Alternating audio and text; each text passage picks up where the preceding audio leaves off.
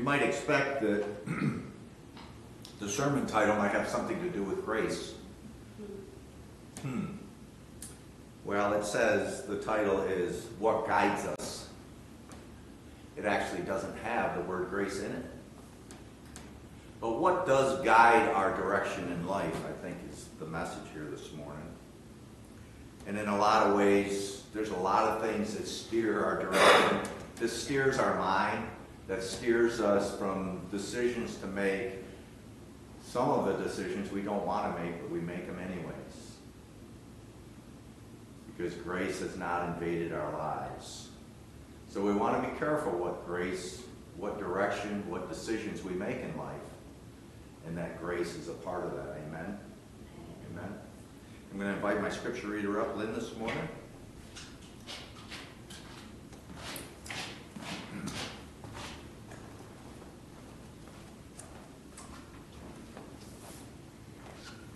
Corinthians chapter 15, verses 10 and 11, New Living Translation.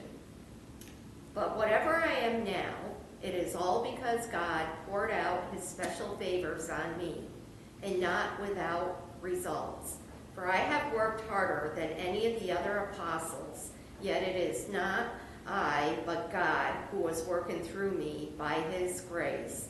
So it makes no difference whether I preach or they preach, for we all preach the same message you have already believed. The word of God for the people of God. Thanks be to God. Thank you.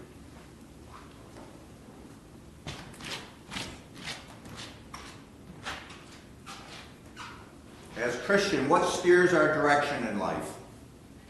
What steers our desires? There's a better question.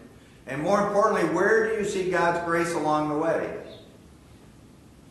I will share a bit about the three graces that John Wesley emphasized the importance of our heart's desires. You've heard the phrase, where our hearts be, there you will be. So whatever your heart desires, that's what you're going to strive for. I'll share a bit of John Wesley's words this morning. But first we're going to do a little fun. And during the Christmas season, I don't share a lot of Christmas funnies, so I've got a few of them built up that we'll share.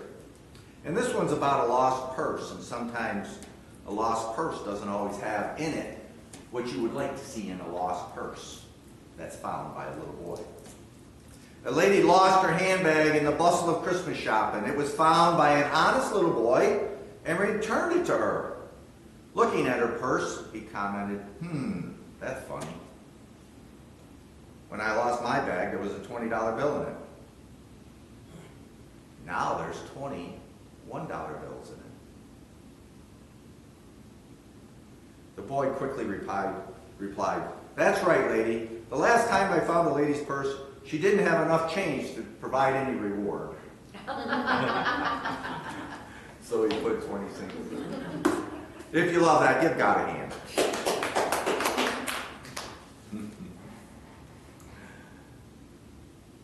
One might think in the scripture, in the scripture that Lynn read this morning, that there may be a bit of arrogance in the Apostle Paul's scripture here. Here's the huge difference.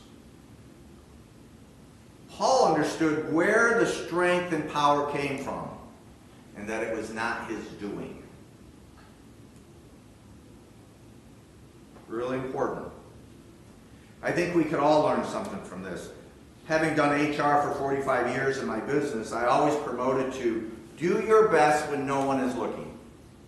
Boy, wouldn't that be great in America, if America used that model. And you will be rewarded for it. Understand that you will be noticed and you will be compensated accordingly. This is the very message Paul was trying to get across to the other apostles. But it didn't matter because he was looked down on anyways. He wasn't respected. Isn't that like us today? Work hard to get ahead in a group setting, and the freeloaders complain you're making them look bad. I've seen it. Unfortunately, I've seen it. A guy works really hard and wants to get promoted, wants to get a raise, and I did HR, so we'd have our annual meetings, and he would come in and tell me how much he's done and how much he's progressed, and there was a survey that they had to fill out, and he expanded all of the areas in the survey, and he was worthy of a raise. Well, that's wonderful, but he didn't fit in because the other employees look down at him because they make them look bad. And my response is, work towards improving your status. Work toward improving your situation. Don't worry about other people. And that's what we do. We compare ourselves to other people in the world, which is awful. Be the best you can at what you have. John Wesley, do the best you can, and I'm not going to get this correct, but do the best you can with whatever you have, as much as you have, with everybody you have. Do the best you have with what you have. This is the very message Paul was trying to get across to the other apostles. We must depend on God's grace to make sure we don't fall in that trap. The way of the world, we can't fall in the ways of the world. And as Christians, we're called not to, actually. We are to be set apart. We are not to blend in. We are not to be of this world, but only in this world. Trusting that God goes before us in everything we do to heal, forgive, and to be transformed by the power of the Holy Spirit. Amen? Amen? Amen. I think we all could look back and say, God had everything to do with that wonderful outcome, even if we had fallen away. You can think back in your life and think of the times that were maybe troublesome, times that were difficult, times that were challenged. You can look back and you might say, there was grace in that. And at the time, I may not have seen the grace or invited the grace into that environment or into that situation, but grace was there. It's interesting that I look back as a builder and I would meet clients to build their dream home and how the prevenient grace was evident. The grace that we all have and how our subconscious simply takes over. And I would say, thank you, God. The second grace I would like to lift up this morning is justifying grace. John Wesley stressed the importance of these graces and that when we follow the teachings of the Scriptures, we will have a keen sense of why we are here. Some pastor uses that word why often. Why did we have a church building here built 140 years ago? Why did people come in this door? Why do we come in this door on Sunday morning and other times? It's not new today. The why is the same as it was 2,000 years ago, that John Wesley emphasized. We live in a world where we try and justify everything we do. We justify if we do something good, but more importantly, we justify when we do something that we don't feel really good about. But we justify it. God is not asking us to make exceptions for our fleshly desires. He is asking us to be obedient. I'm going to tap into that subconscious again. What is our motives and why do we do what we do? Being in the corporate world most of my life and since retired, I didn't realize that most folks have a motive for what they say and do. And I'm sorry to say, most of it is to satisfy the flesh.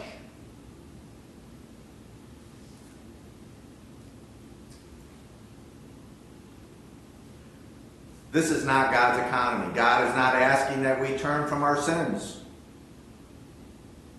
God is asking that we turn from our sins and ask God to forgive us. When's the last time, individually, alone with God, you've asked Him to forgive me sincerely forgive me. You might pray this: Dear God, please forgive me that I have not loved you with my whole heart. I have broken your law, and I ask that you too please forgive me. That's a phrase we should memorize. Because I don't know for you, but for me, I need forgiveness. More often than not. I need forgiveness. There's so much comfort in knowing that God will forgive you and will give you the opportunity to get back on track. That's where we fall from grace. And how do we get back on the horse again? Father God, I'm sorry. I knew I shouldn't have made that decision. Help me. Help me to get back on track again. Please forgive me. Say, please forgive me. Please forgive me. We continue to journey toward perfection in Christ through the opportunity that God has placed before us. Apostle Paul in our scripture this morning understood that his works were not of his doing, but by the grace of God. When I hear that phrase, you hear people from time to time say, by the grace of God, I do it, and I pick up on it, which I kind of love the conversation, because I try to start a conversation. Oh, but by the grace of God, or for the grace of God, whatever it might be. What is meant by that phrase, by the grace of God? Decisions and actions that we all make, are they by the grace of God? When we stay on that horse, we stay on that saddle, when we stay on that grace for Christ, it doesn't matter where that horse is going, because a path will be made clear, and it will be lit by the light of Christ.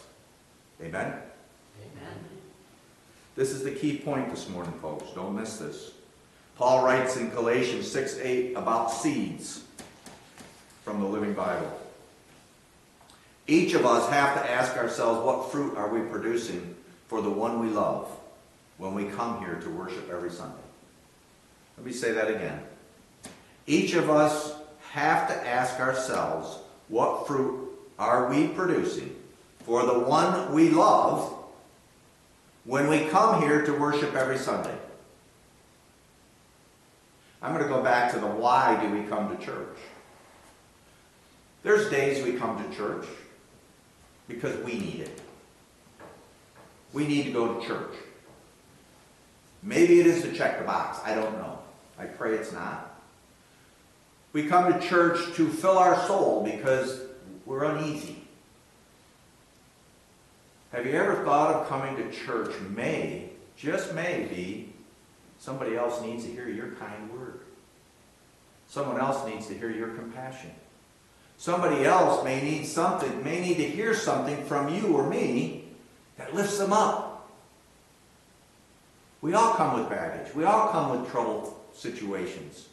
And if we don't get encouragement from the church, where are we going to get it from? We have a responsibility, folks.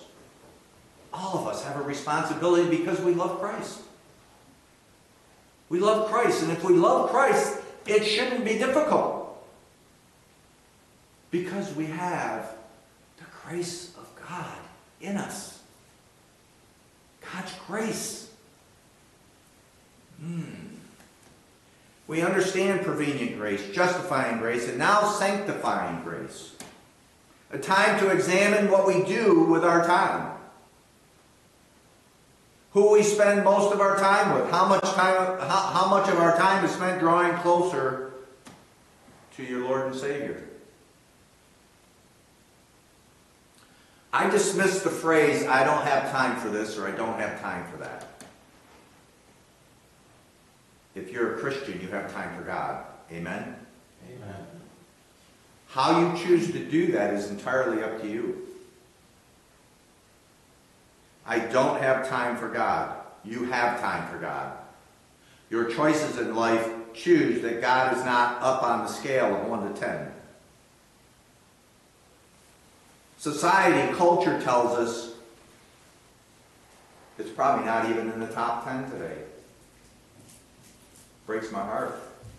Breaks my heart. I can't tell you. I so pray for every human being on this earth every single week. That they find Christ and they find the grace of God. And not when there's a death in the family, not when there's a tragedy taking place, not when a health report comes back, that we find the grace of God so that we can live a life of joy and peace and comfort. And as important, as the scriptures remind us, to help one another, to live in unity with one another, and more importantly, to love one another. I may not like everything my children do. I may not like all the decisions my children have made, but it doesn't matter because I love my kids unconditionally. And I will never stop loving them more right now, this very moment, than anything in the world. Isn't that God's love for us? God loves us. God loves us. It doesn't matter what we do. And he forgives us and takes us back. The grace that is exhibited by the fruit in us. Be careful whatever you do, that it reflects what Paul understood about God's grace and not to fall into the trap of the world. And it's easy. It's so easy to fall into the trap of the world. Are you better off, and I've shared this often, are you better off than a year ago? Have you created some new habits for him? Expect God to be there with you every step of the way. That's the good news. God is sitting here perched in your heart, as I shared. God just speaks every now and again. Do we pay attention to him? Or are we too busy with our to-do list? Are we too busy because the person we're hanging around with isn't God-like and taking and drawing us away from God? And that's where we examine the circle of friends that we have, the circle of people that we associate ourselves with. There are people in this world that do love God as much as we do, as much as you do. It may be hard to find them sometimes, but there are people that love God. And that will share the living Christ with you. May have to work at it a little bit, but there are people. Are we better off than a year ago? I'm going on 4 years being here in March. I pray you're not the same person you were 4 years ago. I pray something has changed in you. And I pray that you're continually working towards perfection in Jesus Christ. That's our goal. That's our responsibility. That's what we're to do. Know this. The closer your relationship draws to the one that offers eternal life, your desire to sin becomes less and you will bear much fruit. When we're on that saddle of grace, we will find that we're not interested in sinning because it doesn't please God. We won't want to sin. We won't want to make the tough choices in the wrong way. We won't want to hang around with the person that talks about people that then talks about God. God is sitting on your heart right now, whispering to you, "Come to me, my child." In Jesus' name.